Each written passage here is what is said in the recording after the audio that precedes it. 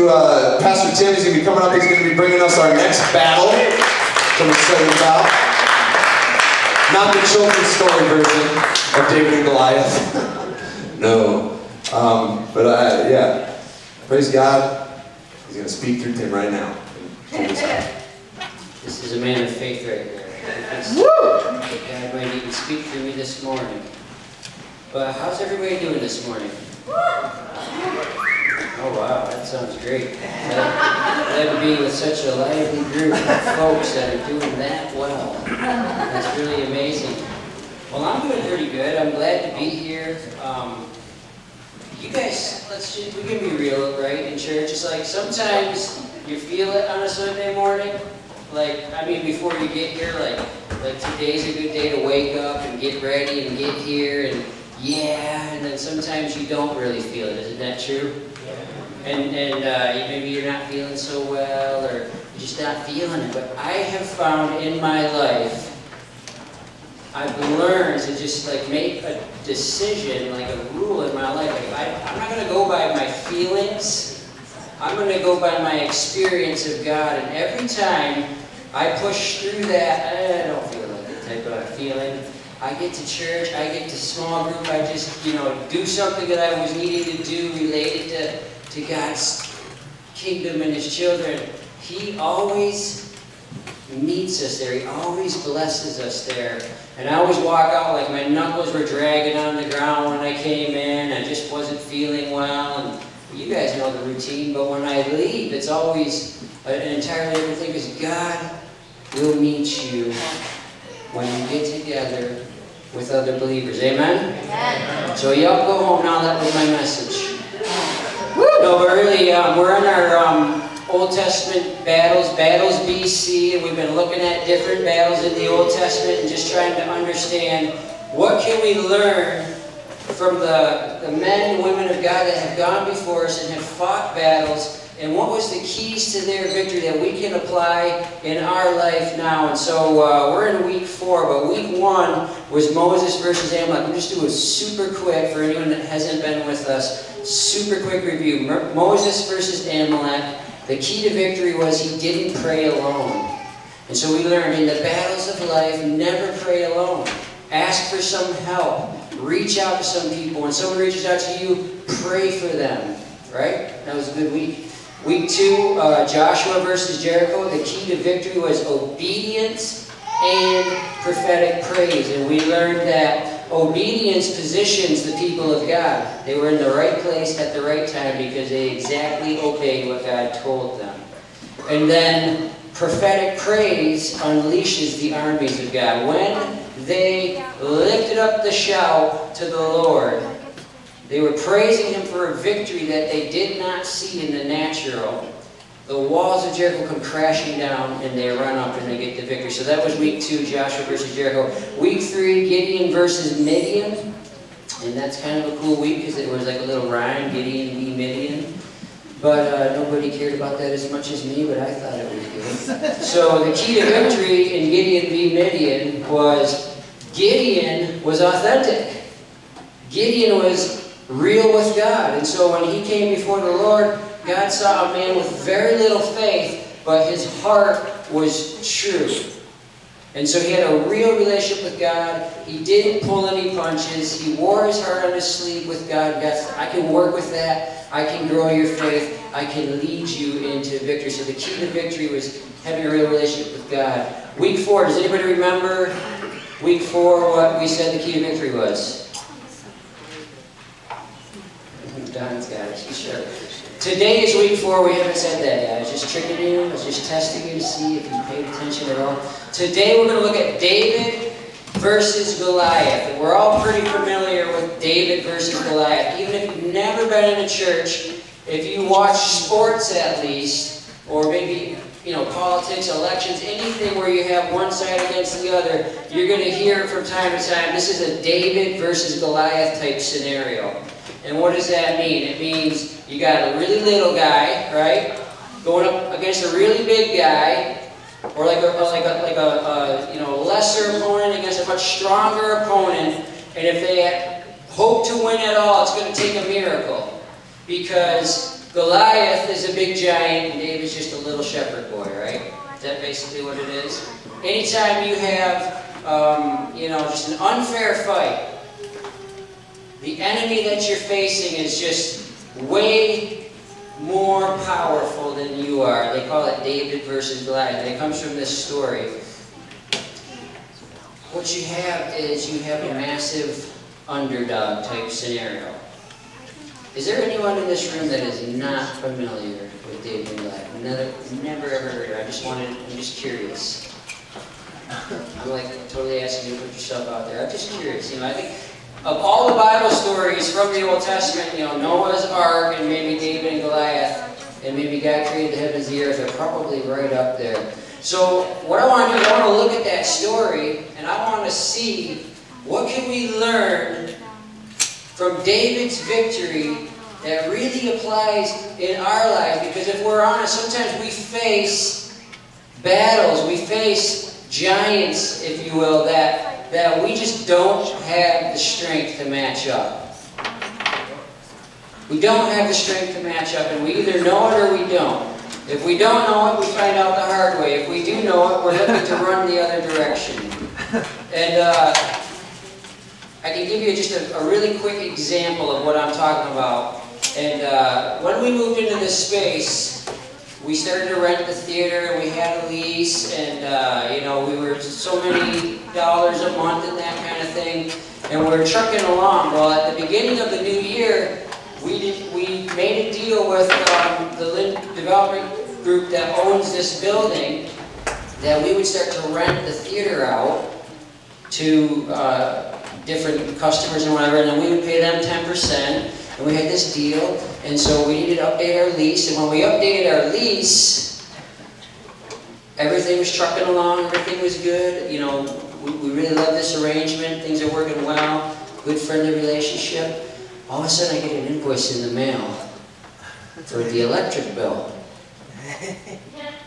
We never paid an electric bill before, and it was dated back to the beginning of the year. For 2-3 months, whatever it was. And this is at the time when we real life just started being 100% on our own finances, no support from the mothership. We're just like, whatever we get is what we have to work with. And so we were being really careful financially then. We get this bill, and it's a big, big bill. And I'm like, what is this about?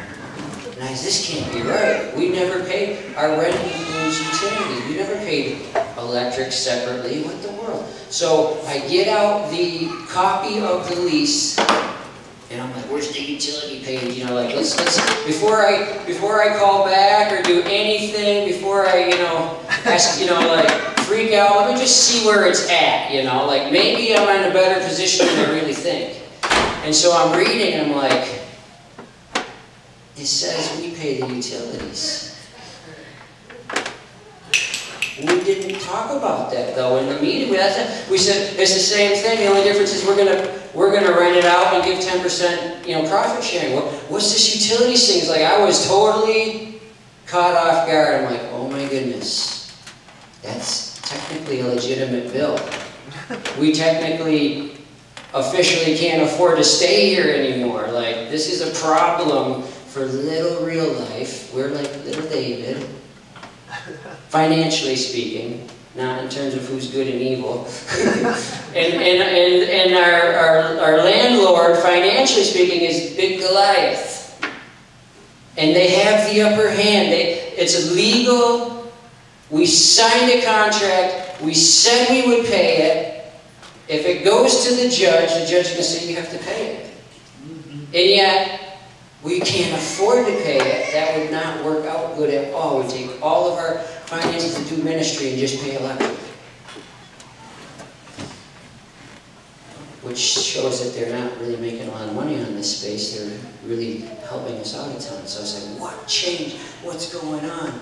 And so I fired off and, hey, just, email back and I said, well, look at your lease. It says that, And what was going on was they were looking through the lease and realized, oh my goodness, we haven't been billing them, so we get this surprise bill. Now I'm in a David and Goliath situation. I have no legal standing. I have no real financial strength, so just pay the bill. Well, no, I can't pay the bill. We're on our own, and you guys have been faithful in giving, but we didn't have that kind of resources. Now I'm in a situation where I'm facing a tall, big opponent, and I'm little David, and this bill is big Goliath. And to be clear, the landlord's we've never had an adversarial relationship, so I want to be careful not to call them Goliath. Gary's involved with the Lynn group in a pretty good, big way. So, that's the test that you're facing. Like, what are we going to do? And that's the kind of thing that Israel finds himself in this position. I'll give you the rest of the story in a minute. It really does end quite well. And praise the Lord, right? So just go to, how about Judges 17, verse 1? Really quick, Judges 17, verse 1. It says, "Now the Philistines gathered their armies for battle." Let me just tell you, the Philistines are the bad guys. The Philistines are here to destroy and to take over and to do wrong and harm to God's people. The Philistines gathered their armies for battle, and they were gathered at Soko, which belongs to Judah. Everybody say, belongs to Judah. Who does it belong to? Judah. God's people, the promised land. They've gathered, the enemies have gathered their armies, and they're coming against God's people, and they're taking a city that doesn't belong to them. It belongs to Judah. It belongs to God's people. And so we have now a big problem, a conflict. We have a battle that we have to face and we have to fight. And it says, verse 2, "And Saul and the men of Israel were gathered and encamped in the valley of Elah, and drew up in line of battle against the Philistines." So now you got army versus army. They lined up. They said, let's get this settled. Verse 3, "And the Philistines stood on the mountains, on the mountain on one side, and Israel stood on the mountain on the other side, and then there was a valley in between them." So where do you think the fight's going to happen? In the valley. Mountain, mountain, army, army, flat land in between. It's a standoff. It's a stare down. Like, who's going to flinch? Who's going to either turn back, or who's going to come charging down the hill first? And so we have a standoff, and this is what happens. And you guys are familiar with this story. It says, verse 4, "And there came out from the camp of the Philistines a champion named Goliath of Gath." I looked up the Hebrew meaning of the word Goliath. It means Philistine giant. It's like, okay, I thought there'd be something deeper there, but there's not. So his height was 6 cubits in a span. In modern terms, that'd be 9'9". Some manuscripts say 4 cubits in a span, which would be 6'6" or so. In either case, far taller than the average man was about 5 foot tall. So about as tall as Carrie was the average man, and David would have been shorter than that because he was a youth. So in either case, in physical terms, this is impossible odds to go face Goliath. Goliath was a man of war from his youth. He's a killer. He's been fighting. He could take out any one of them, and they knew it. So there's this challenge being issued. In verse 5 it says, "His helmet was bronze, and he had armed with a coat of mail, and the weight of the coat was 5,000 shekels of bronze." So not only is he a big man, he's got huge armor. He's fully covered. There's nowhere you can attack him. Verse 6, "And he had bronze armor on his legs." So even if you try to take out his legs, he's got armor there. "And a javelin of bronze slung between his shoulders. The shaft of the spear was like a weaver's beam. And his spear's head weighed 600 shekels of iron." Which I don't know how much that is, but it sounds heavy. And I think it would kill you. That's the important part. "And his shield bearer went before him. He stood and shouted to the ranks of Israel." Listen to this defiant thing that he says. He says, "Why have you come out to draw up for battle? Am I not a Philistine? And are you not servants of Saul? Choose a man for yourself, and let him come down to me. If he is able to fight with me and kill me, then we will be your servants. But if I prevail against him and kill him, then you shall be our servants and serve us. And the Philistine said, I defy the ranks of Israel today. I defy you. Give me a man that we may fight together. When Saul and all Israel heard these words of the Philistine, they were dismayed and greatly afraid. Everybody say, greatly afraid. Greatly afraid. Here's the thing. This is what's happening, and this is how we can recognize in our life the battles that we face that are giant-like. Anytime any enemy comes against you, comes into what God has promised you, to what God has given you, and says, I'm taking this, we're going to fight man to man, and whoever wins takes all. He says, give me a man, come down here and face me in the natural. Come and fight with the weapons of war, and let's do this. I'm here to take away what is rightfully yours.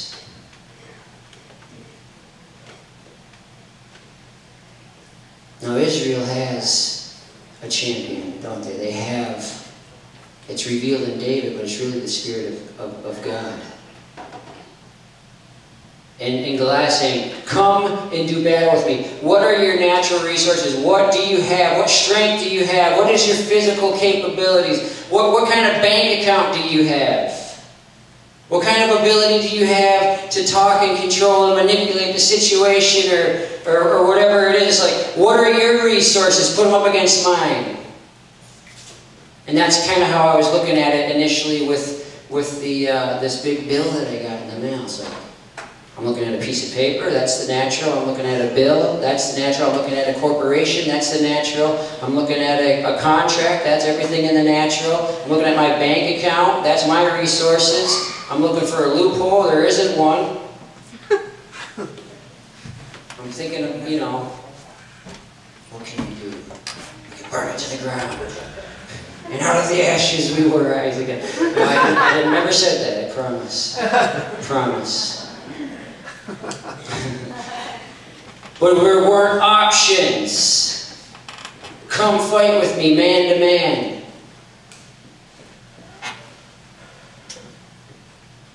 And the result was they were dismayed and greatly afraid. It struck fear into the heart of every soldier, including the king.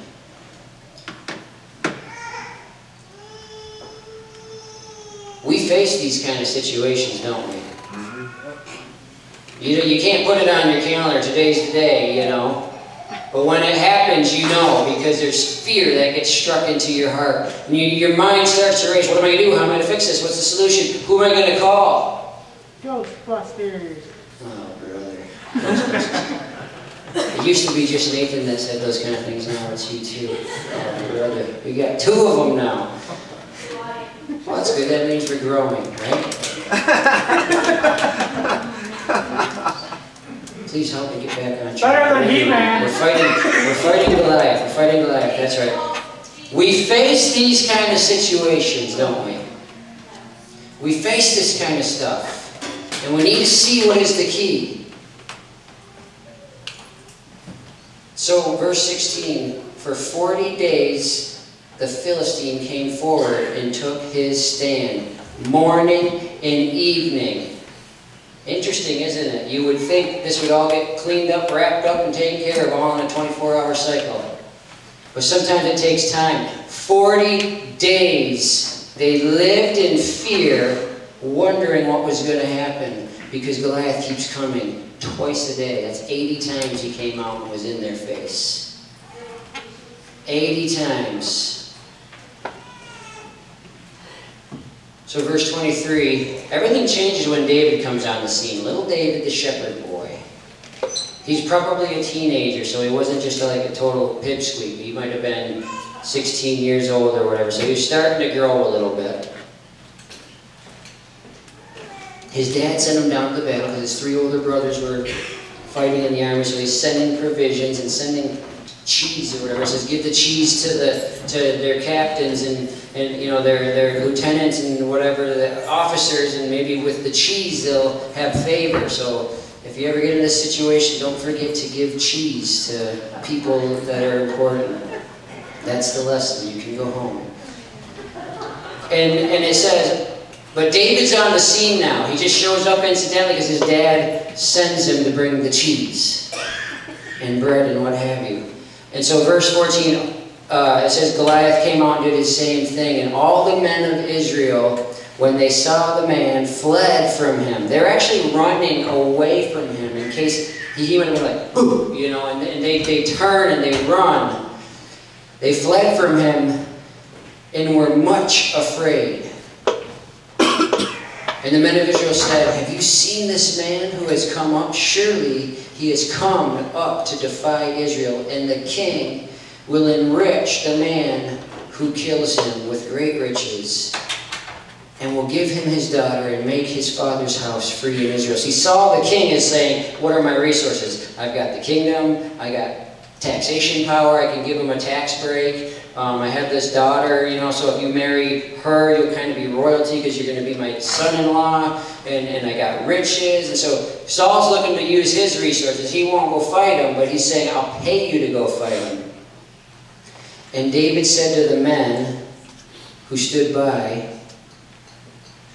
what shall be done for the man who kills the Philistine and takes away the reproach from Israel? Listen to this, though. For who is this uncircumcised Philistine? Who is this guy? This is part of the key. We'll bring it up in a second. Remember that. For who is he anyways, this Goliath? I'm not impressed. Who is he that he should defy the armies of the living God? And the people answered him in the same way. And so it shall be done for the man who kills him. So Saul hears about it, right? You guys know the story. Saul hears about it. There's this kid here that's talking tough, and he's not afraid, and he's different, and he thinks he can take him on. And so Saul sends for him, brings David, and David says, I'll take care of him. This isn't a problem. Listen, I faced you know, a bear when I was a shepherd. A bear came to take away a cub. What do they take? Lamb? A sheep cub. The bear came and stole one of the sheep cubs, and so that proves I'm not a shepherd, right? And so I went after the bear. When a lion came, I went after the lion, and I went up and I struck him, probably with his staff, his shepherd's staff. I struck him, and if it turned, and I grabbed that lamb right out of his mouth, and if he turned against me, then I grabbed it by the beard. That's probably the lion, because I don't know if bears have big beards, you know. But I grabbed him by the beard, and I struck him dead. And so here's this kid, he said, I have killed bears and lions with my bare hands, essentially. And whatever shepherds, you know. It doesn't say I hit him with a slingshot, does it? He went right after him, because he's got that shepherd's heart for the sheep. And so, you know the story, you know, Saul wants him to put this armor on. David's like, no, I'm just going to face him. I'm going to do it my way. God is going to deliver him into my hand. He says this, verse 37, David said, the Lord who delivered me from the paw of the lion and from the paw of the bear will deliver me. I got will, all caps, bold, underlined. Size 14 font. The paw of the bear. He will deliver me from the hand of the Philistine. Does it sound like David is confident? Does it sound like David is wondering how this is going to turn out, or his knees are knocking? This Philistine will be like one of them. And so Saul says, well, go, and the Lord be with you. He's probably getting his chariot ready, because I'm about to peace out of here. So verse 38, so that he tries on his armor, that's not going to work. He just goes down to face him. He gets his 5 smooth stones, right? And his sling, which is a powerful weapon if you're skillful with it. And he goes down to face Goliath. And it says, verse 41, the Philistine moved forward and came near David with his shield bearer out in front. So he's coming down, the guy's in front of him with a shield. And so he's got like, he's almost like a tank, this big man, big spear that he can throw. Guy in front of him with a shield. And here's David with potentially his staff. It doesn't say he has a staff, but he has at least his sling and his smooth stones. And no armor whatsoever. Impossible odds. And when the Philistine looked and saw David, he disdained him. For it says he was a youth, he was ruddy and handsome in appearance. So just a good-looking guy, little youth, young-looking, and sound like anybody you know? You're looking at him. Verse, verse 43. So he doesn't like the look at David. He's like, who is this little ratty kid, good-looking guy, but he's not real big, he's not real strong, and this is who you send out. What are you trying to say? You're insulting me. He's getting angry just by the looks of him. I don't even like the looks of him. And verse 43 says, and the Philistine said to David, am I a dog that you come to me with sticks? So he probably did have his staff. And the Philistine cursed David by his gods. So Dagon and all these Philistine gods, I curse you, and he calling down curses. And now it's a battle of my God against your God. And the Philistine said to David, come to me, and I will give your flesh to the birds of the air and to the beasts of the field. That's like when you walk in and you realize, you get your pink slip and hey, the company's closing and we're moving down south and you're not invited. Or you are invited, but you have to, give up everything, sell your house, get your kids out of school, change everything, and we're not going to pay you as much as we were. But if you want to move, you can. That's what I'm talking about. It's like, oh crap, right? Come to me, and I will give your flesh to the birds of the air and the beasts of the field. The enemy knows how to strike fear into our hearts.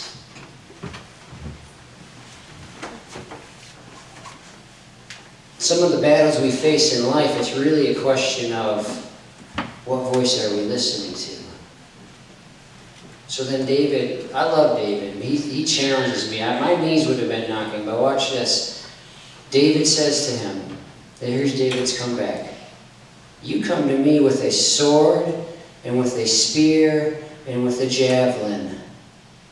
But I come to you in the name of the Lord of hosts, the God of the armies of Israel, whom you have defied. This day the Lord will deliver you into my hand, and I will strike you down and cut off your head. He's making a prediction here. And I will give the dead bodies of the hosts of the Philistines. See, I'm not just going to cut off your head. I'm going to slay your entire army. And I'm going to give the dead bodies of the hosts of the Philistines, all the armies of Philistines, this day to the birds of the air and to the wild beasts of the earth.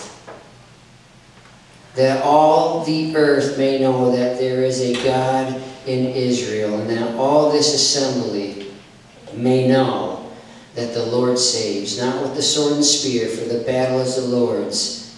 And He will give you into my hand. How many of you want that kind of faith and confidence when you face these kind of trials? When you face situations? When the enemy tries to come against you and strike fear into your heart and say, why don't you come down here? You put your resources up against mine. I got something planned for you. Let's see if you can get out of this one.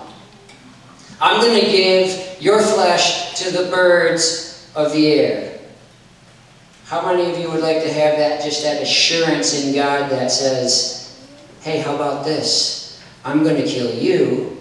I'm going to cut off your head. I'm going to kill your entire army. I'm going to give your flesh to the birds of the air and the beasts of the field. And all the world will know, all the earth will know there's a God in Jamestown.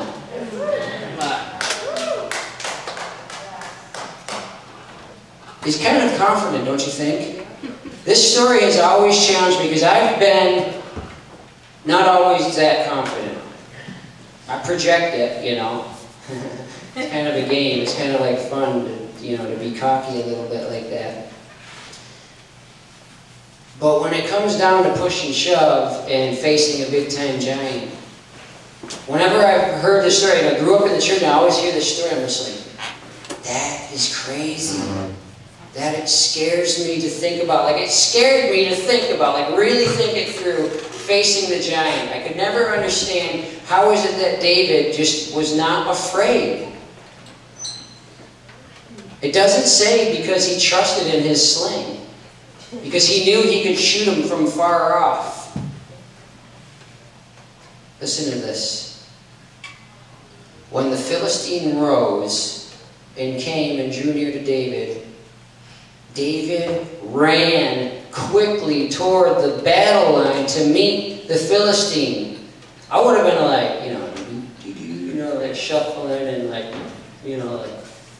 just trying to keep, just in case he's going to throw that javelin, or just being skittish and careful and like looking around for a tree to climb. It's like, that's not going to work. There's no trees in this valley. And like, what are we going to do really, Or stay back. You got 5 smooth stones. Use all 5 of them, like, in case the first one doesn't hit him, you've got more chances, right? David runs to meet him. Let's get this party started, right? Just runs right to him, reaches into his pocket as he's running, loads it up, probably sets his feet, and sling. And it says the stone struck him right in the head, and it sank into his forehead. I'm not a medical doctor. But I think the way that worked was his skull would have fractured there and the rock sank in and poked him in his brain, in the front of his brain. And for whatever reason, that killed him. And it says he fell down dead. David runs up, takes Goliath's own sword. Didn't predict that part. That would have been cool. And I'm going to take your own sword and cut your head off with it. But he was just fired up. He's giving the word of the Lord. He didn't even think, like, where am I going to get a sword? He runs up, gets his sword, cuts off his head, raises up the head, and the Israelite army goes bonsai. The faith, the confidence that David had in the Lord was transferable because he was the Lord's anointed. He was the king of Israel. He didn't have the position yet, but he knew who he was. And I don't know if he shook the head. I don't know how much it would have weighed. It would have had a rock in it. You know that. and the battle begins, and Israel wins a great battle. Here's my question. What do you suppose was the key to victory in this situation? What was the key? Accuracy. Yeah, pretty much. It does come down to accuracy. That's good. Courage. Accuracy. Faith, confidence, trust in the Lord. Right, pretty much. God was the key, right? Accuracy was important. You really just needed the one stone. I wrote down confidence. When I was looking ahead to this day, I wrote down in my notes, like you kind of frame things up, and these are the battles we're going to do, and I just wrote down confidence. David was so confident. But as I started to dig into it, it's like, yes, but I'm not. So, how do I know? Where did David's confidence come from? Definitely some previous battles. I would say, well, he had faith. His confidence was because he had faith, right? So faith is what matters. Well, I think faith is just confidence. It's confidence in the faithfulness of God, that He's going to deliver. He's going to have my back. How did David know that? Some people would say, because I heard it this morning, well, it came from his, and I've heard it preached, and I preach it, and it's true. It came from his experience. But I'm saying this, experience strengthens confidence. It strengthened his confidence, but it wasn't the source. He had confidence to chase after the bear in the first place. Smaller giant, but it's the same situation. What was the beginning of this? Where did it come from? What was the source? I think the key is in that when David asked that question, I can't tell you what verse because I didn't write it down. David's question, who is this uncircumcised Philistine, that he should defy the armies of the living God? Did you catch that? Who is this? He's saying, what's your identity? Identify yourself. He understood, David understood something that nobody else did that day. That the situation, this is a battle of identity. And David understood who he was in the Lord. Nobody else got it. Who was David? 1 Samuel 16, verse 13. So if you're at 17, flip back one chapter. This is the story of David being anointed as king. So Samuel gets the word from the Lord. I've rejected Saul. I'm picking a new king. I have somebody that I've set up for myself who has a heart to follow me. And you're going to go pick him out of his brothers. And there were 7 brothers or 8 brothers or whatever it was. And David's the last, and they go through the brothers, and God says, I don't look at the outward appearance, I look at the heart. I've not chosen the bigger and the better and the taller.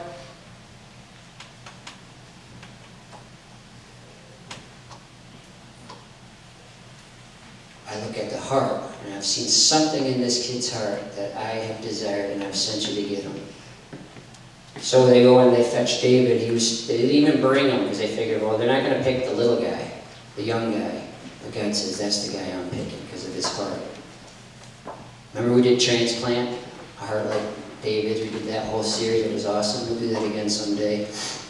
Get back around to it.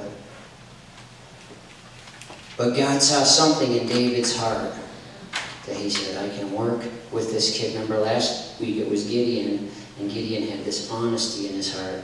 And God says, I can work with that.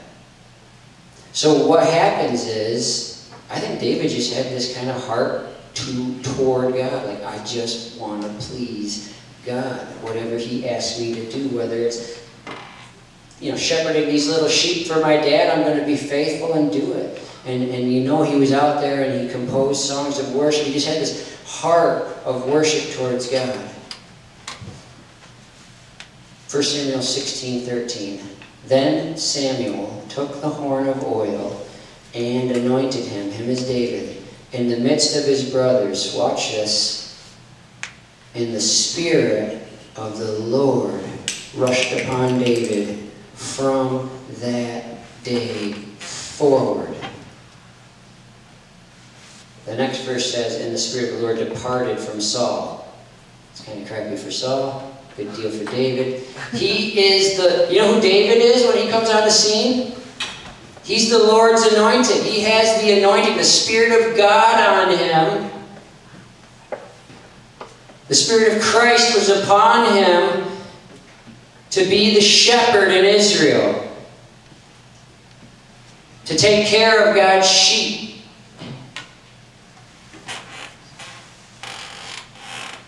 And when the Holy Spirit comes upon you, He starts to reveal the Father's heart to you. It says the Spirit of God sheds His love abroad in our heart. It's the Spirit of God by which we cry out, Abba, Father. He works in our hearts so that we open our heart and receive the Father. He gives us the faith. He lets us know the Father's love.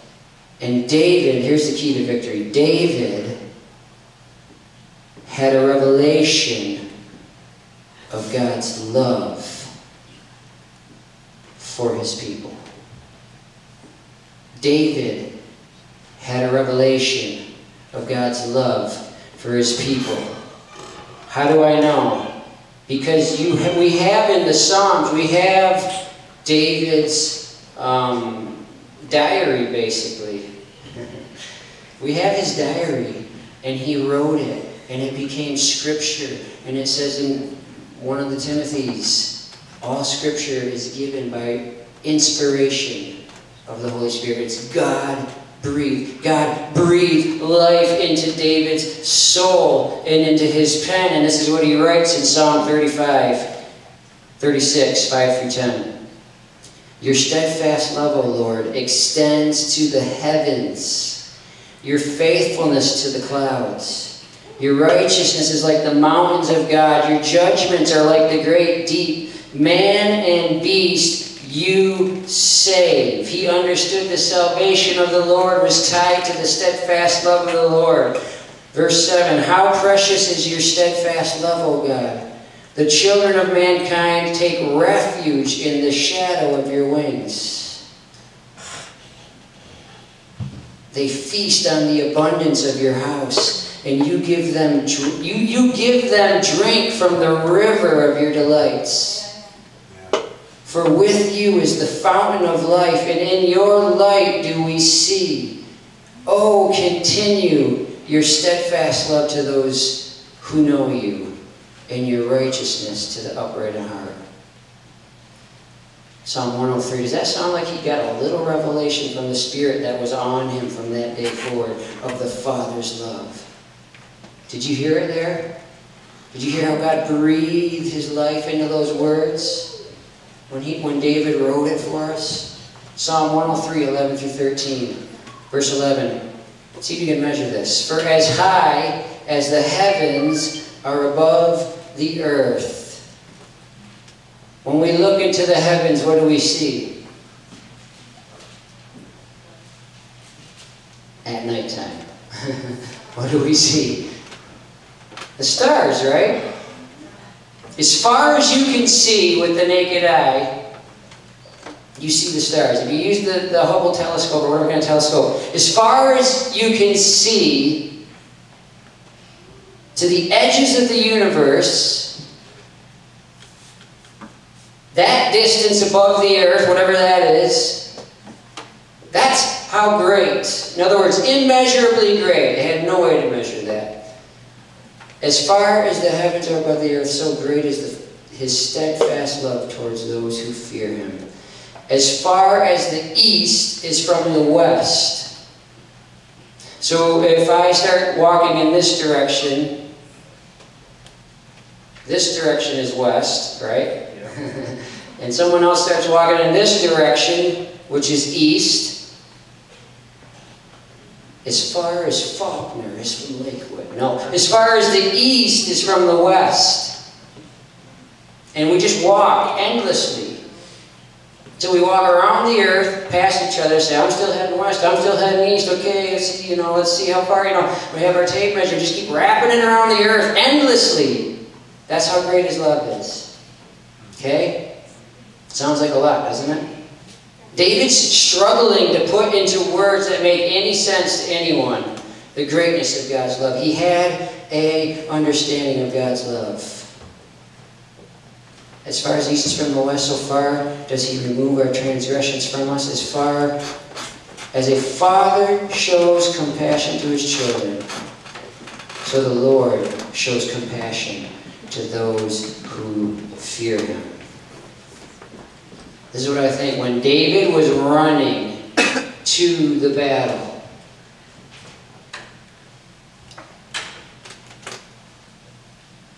I think he understood he was right in the very love of God. God's love had worked so much in his heart. He understood it doesn't matter what the situation is. God's right there with me. He's right there with me. He understood the shepherd's heart. What was the shepherd's heart whenever a bad guy, whenever a bear or a lion stole one of his little cubs? What was the shepherd's heart? Jesus says in Matthew, Luke, or John, or one of John, it's in John, I am the good shepherd. I am the good shepherd. The good shepherd lays down his life for the sheep. What would motivate him to lay down his life for the sheep? It says a hireling, a hired hand, doesn't do that. He says, you're not paying me enough. His motivation is cash, right? Money.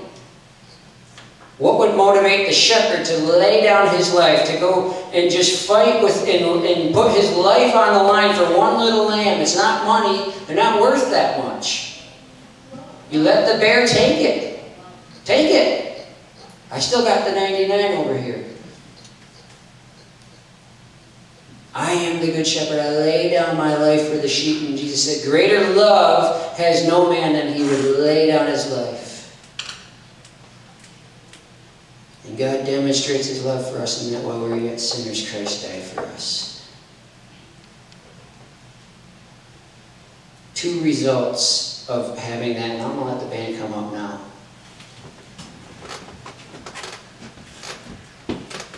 All 3 of them, or whatever it is today, 4. 5. 5? Oh my goodness. Huh? Oh, the bill. Okay, fine. Whatever. Forget the 2 results. I'll tell you about the bill. How much time you got? The bills are on today. Listen, you want to talk about David and Goliath? Let's talk about the bills real quick. 45 minutes. Okay. Fasten your seatbelts. 2 results, and then I'm going to tell you about the bill. Thank you, Gary. I walked right in there. I walked right in there, and I was like, I'm going to give your flesh to the birds of the air. Push the button, security drags me off. Never heard from again. 2 results, really quick. When you have this revelation of God's love, and I could go all day through the Old Testament, all day through the New Testament, it really boils down to the Spirit of God being on us and communicating God's love to us. The Father's heart. That our sins are forgiven. That He's called us. That He set us free. You know why I would be afraid to go face Goliath? Because I don't really understand, not really, if God is really for me. If I can really trust Him to have my back. David had no doubt about it. It says, without faith it is impossible to please God. Because we have to first believe that God exists. Right? You can't put your faith in something that's not real, that you don't even believe exists. But we also have to believe that He's a rewarder of those who diligently seek Him. In other words, God's nature is love. He will reward you. He will back you up. He is for you. It says in the New Testament, if God is for us, who can be against us? Woo! That's what David was tapping into when he said, who is this Philistine? God is for me. He loves me with an everlasting love. He's poured His Spirit out on me. You know, they call Jesus the Messiah, right? Jesus Christ. Christ is not His last name. It's the Greek word for Messiah. Jesus the Messiah. Jesus the Christ. Christ means anointed one, that the Spirit of God was anointing Him. 2 things it does. 1, it drives away fear. Psalm 23, verse 4. You know the 23rd Psalm? The Lord is my shepherd. And David says, I'm the shepherd of Israel. I'm going to take this fool out. The Lord is my shepherd. Verse 23, or 23, verse 4. Even though I walk through the valley of the shadow of death, I will fear no evil. David ran to the valley of the shadow of death. Not a drop of fear. Why? For you are with me. Your rod and your staff, they comfort me. The rod of the Lord. The shepherd's staff. It corrects the sheep. It keeps them on track. Keeps them on path. God is our Father. He corrects us. But that staff is very violent against any enemy that we face. David understood that, and he was confident, and it drove fear. And 1 John says, perfect love casts out fear. God wants to drive the fear out of you. He wants His love to so wash over your soul and your mind, your spirit, that fear has no place. Who is this uncircumcised Philistine? The other thing it does is, so one is it drives away fear. Number two, it compels action. It compels action. David could not come on the scene understanding God's love for His people and do nothing. He knew his identity. He knew he could race to the battle in the love of God and defeat any enemy. But he didn't have the option to blend in because he was the Lord's anointed, and the king's anointing was on him. And you are the Lord's anointed, and the anointing of King Jesus is on you. It's the Holy Spirit.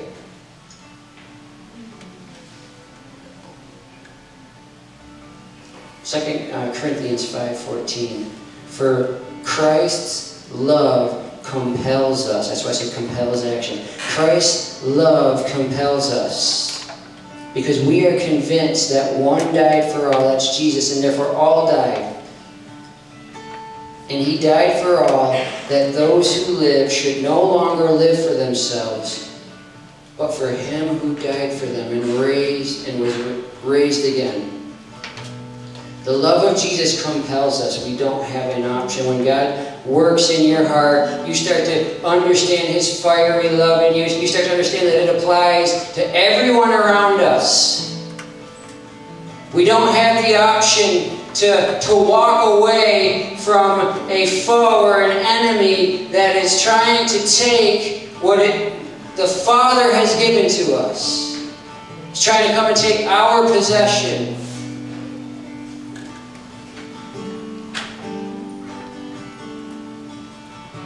It's not an option. Jesus said, the Spirit of the Sovereign Lord is upon me, because He has anointed me to preach good news. Good news to the poor. He has sent me to bind up the brokenhearted.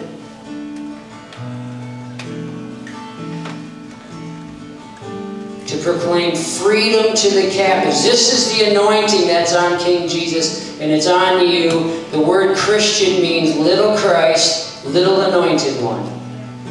We're growing up into Him. He has sent me to bind up the brokenhearted, to proclaim freedom to the captives, and release from darkness to the prisoners. Something for everyone. To proclaim the year of the Lord's favor and the day of vengeance of our God. To comfort all who mourn, and to provide for those who grieve in Zion, to bestow on them a crown of beauty instead of ashes, the oil of joy instead of mourning, the garment of praise instead of a spirit of despair. Do you think there's people going around and they believe that their life is in ashes and there's nothing beautiful about them? In this city, have you seen them walking the streets? Have you ran into them in the coffee shops and in the restaurants and in the stores and whatever? The people that are broken-hearted, that are slaves and captives to addiction and to lies, all of it is the work of Satan. Jesus said, I have come to destroy the work of Satan. And God's Spirit was on Him to do it. And God's Spirit is on you to do the same thing. The oil of joy instead of mourning. And a garment of praise instead of a spirit of despair. There is a spirit of despair and hopelessness that stands over this region like a giant. Saying, come on. I'll give your flesh to the birds of the field, the birds of the air, whatever. The beasts of the field and the birds of the air.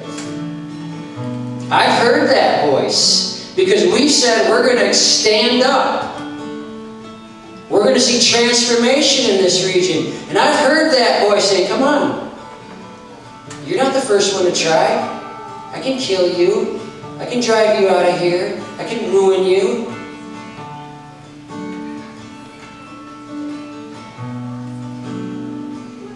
But when God's love captivates your heart and arrests your life, and He pours out His love in you, you don't have a choice.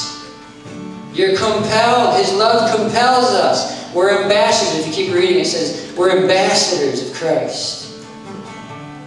God is making His appeal through us. Be reconciled.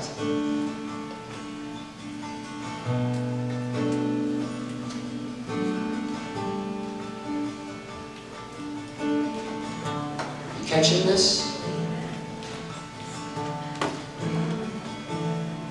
So David understood that this is really just a battle of identity. He knew who he was. He knew God was for him and not against him. If He doesn't spare His own Son, but freely gives Him up, He is for you. So the end of the story was I sent the email off. I was trying to be all lawyerly and scholarly and coming at every angle I could. That's not what we talked about. Okay, well, I think we need to have a meeting. So we set a meeting. And Jordan and I went in, and I was like, listen, you hit him high, I'll hit him low. We'll take him out, and I'll monkey stomp him when he's down.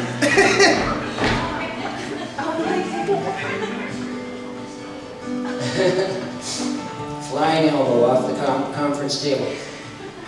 And no, but what I did say was, this is an example. It doesn't always work this way. But I just said this piece about this confidence in the Lord. This is going to be fine. In the natural, I have no way to fight this fight. It's up to the Lord.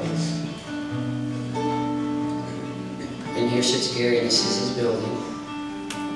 So it sounds funny for me to say this, but I said, whose building is it anyways? Right? And he would say, it's the Lord's. But I don't know if everybody knows that. That has to make the decisions. And who really has the authority to say so here? I was just building myself up in the confidence of who I am in Christ. And we were aligned with His purpose. And it wasn't His will or His purpose for us to pay more based on the conversation that we had. And so we walked in to this conference room and we were outnumbered. There's a couple of partners there and like an accountant type, and like, uh-oh. And they said, well, this shouldn't take long. I'm like, well, that could be good or that could be bad. Let's see how this goes, I didn't have any big plan, but just to say, you said, this is not the deal we made. We're going to keep the deal we made. And they say, Jason, he's one of the partners, they said, Jason remembers what he said, and we're just going to honor the deal we made. So here's the lease, just need to initial this part.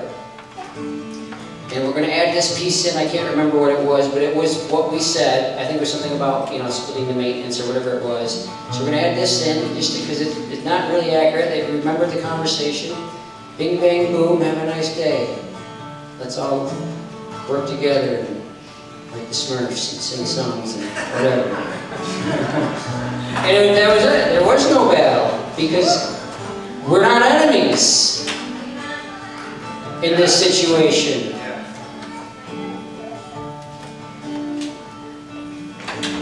But what could have gripped me with fear and concern, and I could have, if I had reacted that way, I could have screwed things up royally. And I had to like rewrite the email, be careful of my tone, and don't be, you know what I mean? Like, it's not who you are.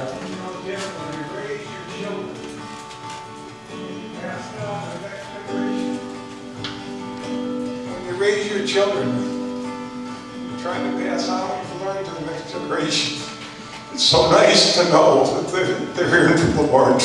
Yeah.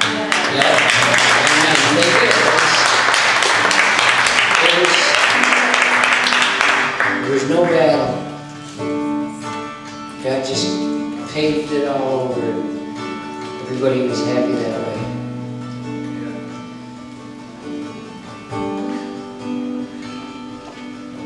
I need to be done. Father, thank you.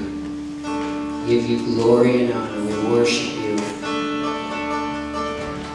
Lord, I just pray for everyone here today. Lord, we need to have a greater revelation of your love. That is the game changer for all of us. Whatever we've understood, it's immeasurable, it's greater. There's more. Father, reveal to our hearts your mighty love for us.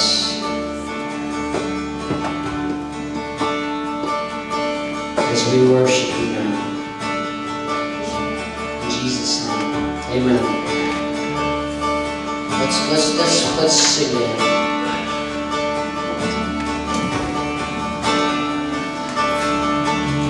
Holy are you, Lord. Holy are your ways. In reverence we come. In majesty you reign. So in this moment now, as heaven's drawing near, Lord, fill us with your power.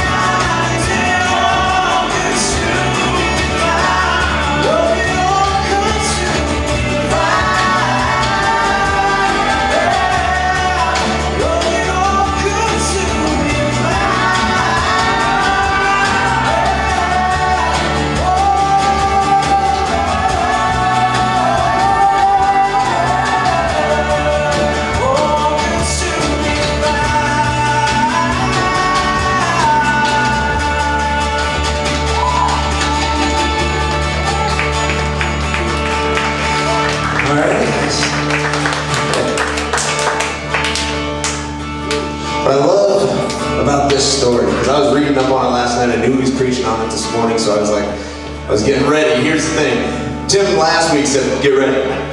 Any Sunday now I could ask you to preach because Carrie is ready to pop. So I was like, all right, I gotta be ready. I gotta be on my toes about this. So I was trying to brush up on the story. I was trying to get ready because she is great with child, if you know what I'm saying. What I love was this anointing. And Tim was touching on it a lot, but David was anointed by Samuel. He didn't even know what for. God just said, that's the one, anoint him. So he anointed him with oil. And in that moment, David had the Holy Spirit rush upon him, right? It came on to him and off of Saul, and there's all the things you can read in the scripture. But David didn't know that the Holy Spirit had left Saul and that now the anointing was on David. He didn't know that. He just knows that he now was just filled with the Holy Spirit to the brim. But then after that, he goes back to shepherding the flock in the field. For however long, he was just back doing the normal thing. Can you imagine that? I've been anointed by God. There's got to be something that I have to do right now, immediately. There's got to be some big change. You would expect it, but there wasn't. He went back to the field. And he just kept going. And he kept shepherding. And he kept doing what his father asked him to do. Until the day God had appointed. God's laid it on his father's heart, Jesse, to send David to feed his brothers who were, at the front lines, getting ready to battle the Philistines. God brought David safely there. God showed David Goliath. God laid it in David's heart. That's the man you're going to slay. And God knew at that moment that David slayed Goliath, that would then set him on a path that was the fast track to being king of Israel. God knew what was going on. He anointed him, and he knew the plan. And from that point on, he's like, this is what's going to happen. Church, as you go out today, know that you're anointed. Walk in that same confidence. And God will put moments in your path. Giants like Goliath that need to be slain, but trust me, when I say God's got it, you can do it. Alright? You can do it. And you can step into what God has predestined as your chore, your job, your task, your destiny, what God has for you. Alright? God's got it. You just listen. You just grow in the Word, you grow in the Spirit, you talk to Him, and you accept that you're an anointed child, a son and daughter of the living God. Amen? Go and be blessed, REALiFE Church. Have a great week. Love you guys.